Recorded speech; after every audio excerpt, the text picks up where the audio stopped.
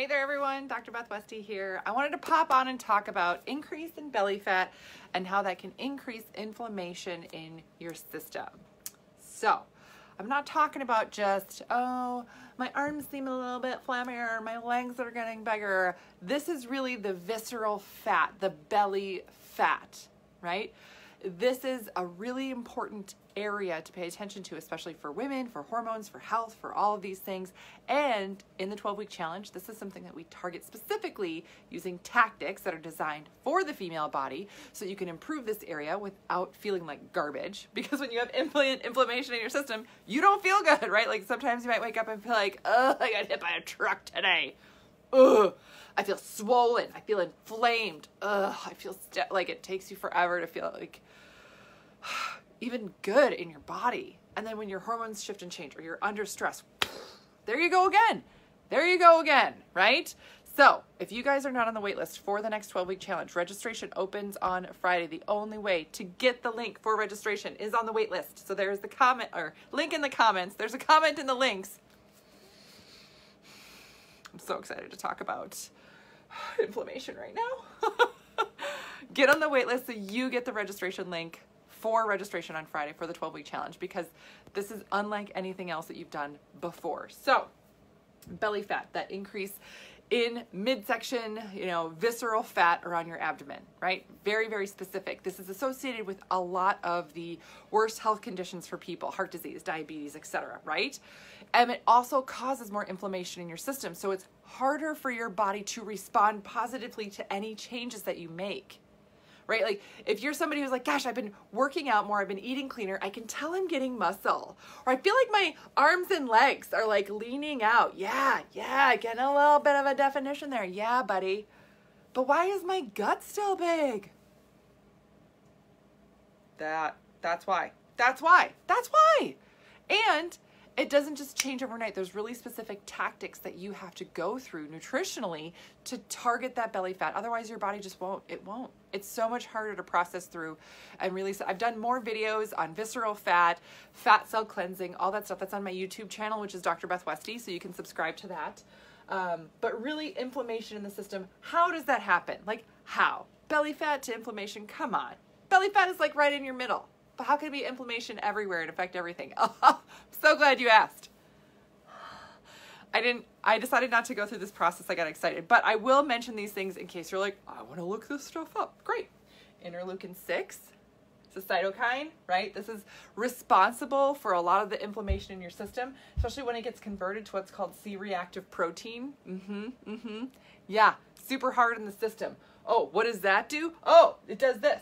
Chronic inflammation, right? It increases chronic inflammation. So that means that it's not just, oh, I feel a little puffy today. No, this is, I wake up every day and feel inflamed and like my body's not responding, or I'm doing all these healthy things and it's not, working out like it normally does or like it should, right? That's that chronic inflammation. This can lead to some like achiness. Like you can have joint achiness kind of all over. General feeling like garbage. I can't tell you how many women I work with on a regular basis where they're like, yeah, I don't feel good. I just don't feel good. Or I only feel okay like half of the month. Why is that? Your body has a hard time processing these things through. Yes.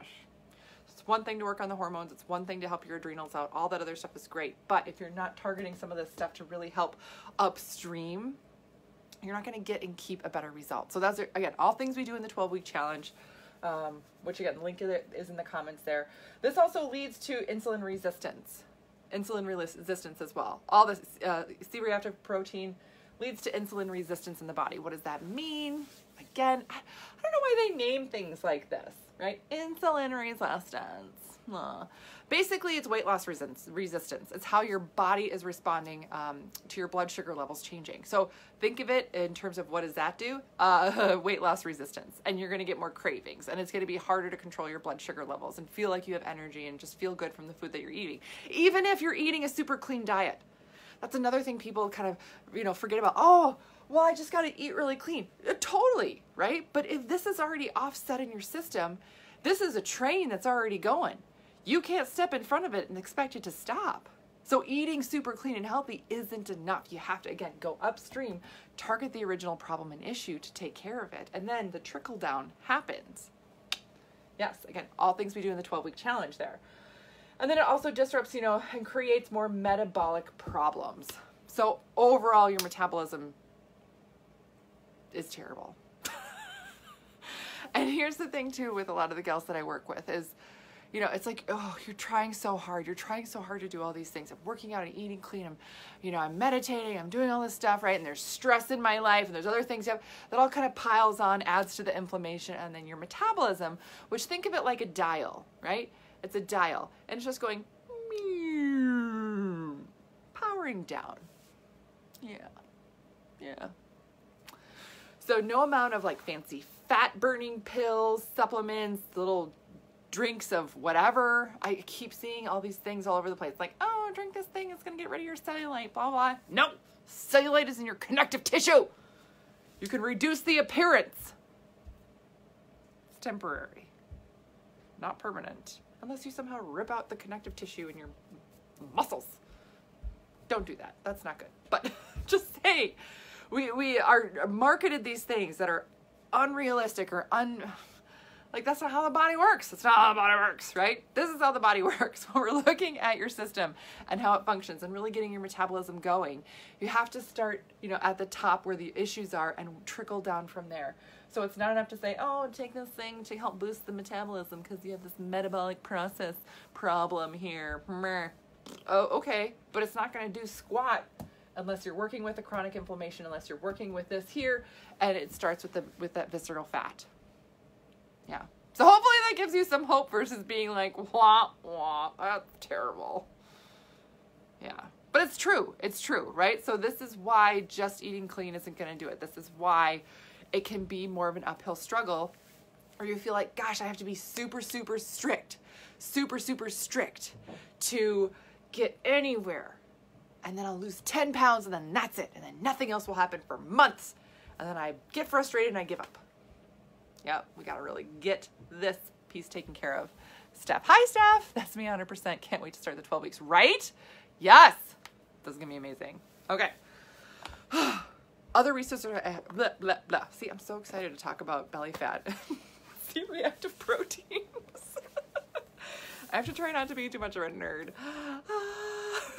Okay, so other resources that I have for you. My book, The Female Fat Solution. This is on Amazon, talking all about history of nutrition for women, eating for your hormones and your cycle, all that other good stuff. Great resource for you there. And then I mentioned my YouTube channel. My podcast is called The Female Health Solution. A lot of great information for women out there in terms of health. There's a wide variety of people that I interview, so lots of good resources there. Over 200 episodes, almost 250, I think, coming up on. A lot of episodes there, so lots of content for you guys to absorb. But again, we are, gearing up, registrations opening for the 12-week challenge. So again, get on the wait list there. That's the only way you're going to get the registration link. And of course, I'm a resource for you. If you're struggling, if you're feeling like, gosh, I feel lost or something, don't hesitate to reach out to me. And if you found this video helpful, please share it with other women that could use this message too, because so many people struggle and wonder why is this so tough? Why does it seem like I can't get any progress, right? It's not you. There's a lot of other things at play here when we're looking at how the body works and functions. Once you function better, you're going to feel better and get faster and easier results. So, all right, that's what I got for you guys today. Thank you for tuning in, and let me know if you have any questions. Otherwise, I will see you later.